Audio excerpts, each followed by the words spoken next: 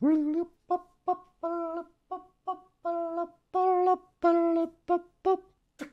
God damn it.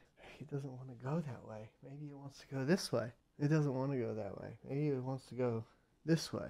I don't know. I give up. What's up, sons? It's Blind Rod with Son of a Tech once again, and welcome to the review of the RX 6750 XT, also known as the most disappointing GPU release so far this year. Wait, there was a couple others, right? When did the 6500 XT release?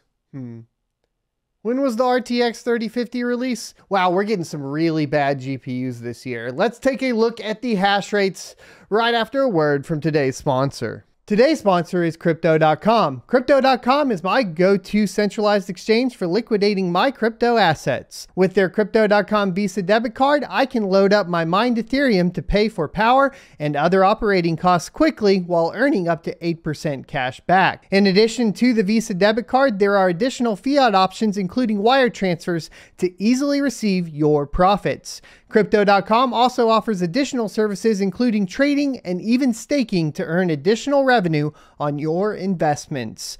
Join 10 million plus users buying and selling 100 plus cryptocurrencies at true cost by using my affiliate link in the description for a $25 funding bonus. Or enter referral code SOAT at sign up for the same bonus. Remember, cryptocurrency investment comes with significant risks, so do your own research.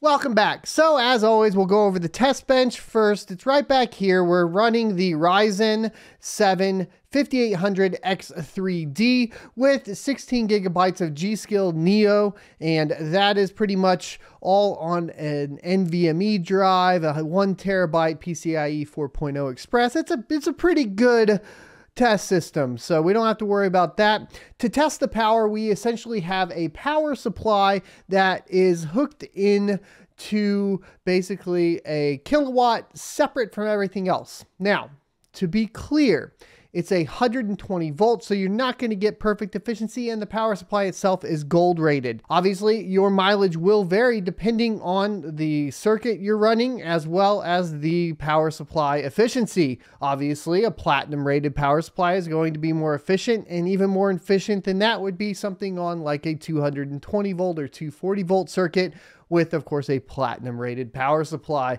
But this will give you a good idea if you're stateside and you're mining from home, what your 120 volt circuit's going to be doing. So there is that set aside. It's all basically running through a riser and set up there. Now, this particular testing did go through a lot more steps and processes than I typically do. Basically, usually I run the algos, I get the overclocks in, I do the best I can with overclocks. Obviously, you guys will educate me on anything I may have missed or anything like that, and sometimes we have to rework the numbers, but we'll typically go through that and then just dump the numbers. But because the performance was so terrible, I tried a few other things, and unfortunately, none of them really worked. One, we went off of Windows and we hopped onto Hive OS. Well, the problem with Hive OS is that the drivers for Linux for the 6750 XT are not in, so it just shows up as an RX 6700 series GPU. Now, is that going to affect hash rate? Possibly, not likely, but possibly. Why do I say not likely? Because as far as the Ethereum hash rates go, which are really the disappointing ones, and the Ergo hash rates go, which are another disappointing ones, those remain the same between essentially Hive OS and Windows. So we didn't have to really worry about that too much. But other than that, we also spent a lot of time trying to figure out more power tool, which we were successful there, mildly. And that more power tool on Windows isn't really going to affect you on Hive, because you can just go ahead and set that core voltage down. It's not going to be as big of a deal for you. Let's get the phone out of the way. So you can do the more power tool. You can get that set up. We showed you guys how to do that on the 600 series. As far as it goes, you can get down to 680 millivolts in more power tool, which is going to bring you down to about 668 millivolts at the very bottom end. That's going to be beneficial in both Ethereum and Ergo, as you're going to be able to turn those clocks down, the core clock, and then it's going to basically reduce your voltage, which is going to reduce your power consumption Unfortunately, it didn't do that very well here. Let's go over the specifications. I've been kind of rambling on. All right, so let's go over specifications. The one we went with, or that we were able to get for testing, was the ASRock RX 6750 XT Challenger Pro. Not necessarily the one I would want to pick out, but it is a little bit better than the lower level Challengers, like the Challenger D with the 2-fan cooler. This does have a 3-fan cooler. It's still going to come down to a pretty disappointing performance on the memory cooling, just because of the design of the heatsink itself. We could talk about this in a breakdown later on, but the card's kind of new, so we aren't going to do a breakdown at this time. That being said, the base clock is 2235 megahertz with a boost clock of 2618 megahertz. It appears to hit that all the time. The memory clock is 2250 megahertz, and that's going to be 18 gigabits per second effective. This is where we were expecting the refresh of the RDNA 2 to pick up the performance in mining, specifically on basically memory intensive algorithms. However, that didn't really prove out to be true, and you'll see that in a second. The memory bus is 192-bit. It is GDDR6. The memory size is 12 gigabytes, and the bandwidth is 432 gigabytes a second. So by all facets of the imagination, you would assume that it gets better hash rate than the RX 6700, its predecessor. However, that's not exactly what happened, unfortunately, and we're still not really clear as to why. Basically, if we took a look at Ethereum right off of the bat and ran it with Team Red Miner, the latest version, 0.9.4, I believe it is, we got 39 mega hash a second. That's pretty disappointing right out of the box. But maybe the memory overclock could solve it. So we overclocked the memory to 2312, which is the max that you can overclock it to without using more power tool. However, when we tried to use more power tool to overclock the memory more, we didn't get any additional hash rate because it just wasn't stable. So the memory's already getting pushed, unfortunately, as far as it can, and that may be part of the problem here. I'm thinking maybe something along the lines of the timings being different with this Samsung memory due to the speeds being higher. And that could actually answer pretty much everything that's going on here. It's just really hard to pull all of the BIOS data because we don't have a good way to read it right now. I am going to be digging into that a little bit more though as we move on. But with that memory overclock, we only got to 40.5 mega hash a second.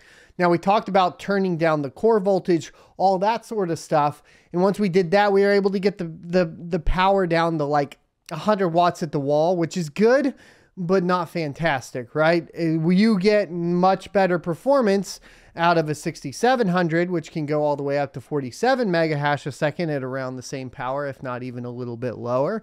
And you can get much lower power and much better efficiency out of a 6600 or a 6600 XT. So that's going to be your Ethereum and your Ethereum classic hash rates, 40 mega hash a second at 99 watts. And things didn't get any better with Ergo, which is again another memory intensive algorithm.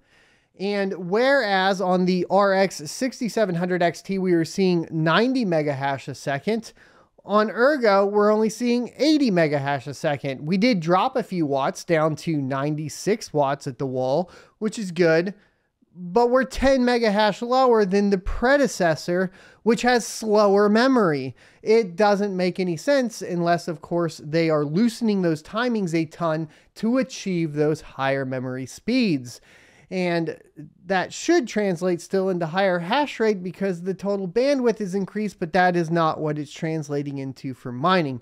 So unfortunately, if you were looking at this GPU for mining Ethereum or Ergo and hoping that the memory performance was improved and it would do better on memory intensive algorithms, that's not the case. And I'm disappointed in it as well. There is some light at the end of the tunnel though, and that is that the core improvements is offering some improvements in other algorithms. The first big one that we noticed this in that does make it actually more profitable than the RX 6700 was Crypto Night GPU, which is going to be things like Equilibria, Rio, etc. And with that, this particular card was doing 2,333 hash a second at 120 watts.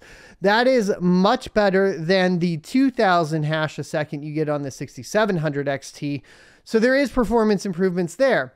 Doing the overclocking and messing with it at all didn't really seem to give us any sort of boost in the hash rate on this particular algorithm. That being said, we also checked flux, of course. And flux is another one where we do see some performance improvement on the 6750 XT versus the 6700. Now on the 6700, that's going to be 37 solutions a second. On the 6750 XT, we were able to get to 43 solutions a second at 206 watts. Yes, the power consumption's a little high here, I think. I think you can even get the 6700 a little lower than that. But we were trying to lean on that core overclock to go ahead and bump that rate up to 43 hash a second. That being said, of course, you could tune that in to get a better efficiency rating.